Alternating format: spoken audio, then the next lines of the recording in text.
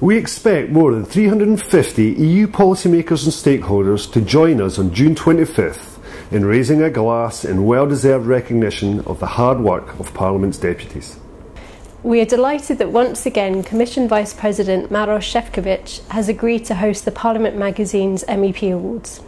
So the members of the European Parliament are the vital link between the EU institutions and the citizens, and therefore I will be very glad that also this year I will be able to honor the work of those MEPs who've been appreciated the most by their fellow colleagues. It's a very good opportunity to profile and to show the work of passionate men and women that are doing their best to serve the interests of the European citizens.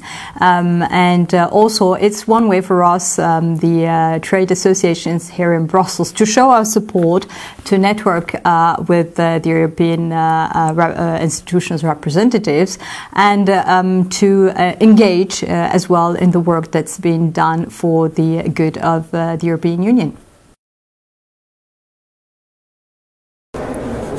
I've been a farmer all my life, and I've spent 20 to 25 years involved in the food processing industry. So I can see and I know that farming and the food industry faces a very challenging period ahead. World population growth, climate change, and the demands on the environment and the availability of resources we have will all conspire to make agriculture very difficult but very exciting time in the future. As a member of this Parliament, therefore, I've taken a pride in the fact that I've helped farming. I help farmers to improve production and competitiveness.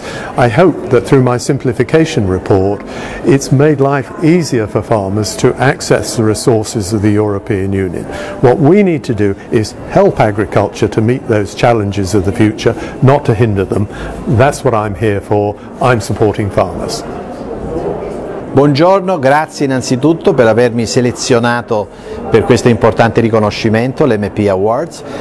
Io sono Paulo de Castro, Presidente della Commissione Agricoltura e Sviluppo Rurale, una commissione che sta lavorando molto sulla riforma della PAC, e io spero che i deputati possano votarmi per questo importante riconoscimento, perché stiamo davvero facendo uno sforzo enorme come Commissione, tenendo insieme quell'importante traguardo ambientale che questa politica agricola deve dare, senza dimenticare l'importanza sociale, l'importanza economica di questo settore. Ecco, credo e spero che il risultato di questa riforma della PAC possa davvero contemperare queste due cose, e queste due cose credo che la nostra Commissione con la mia Presidenza la sta mantenendo davvero unite: responsabilità ambientale, responsabilità sociale. Jestem bardzo zadowolony z nominacji, ale przede wszystkim ważne jest to, że magazyn pokazuje działalność posłów. Praca posłów w zależności od obszarów, w których funkcjonują, jest bardzo zróżnicowana. Myślę, że dobrym przykładem jest właśnie Komisja Rolnictwa i Rozwoju Obszarów Wiejskich.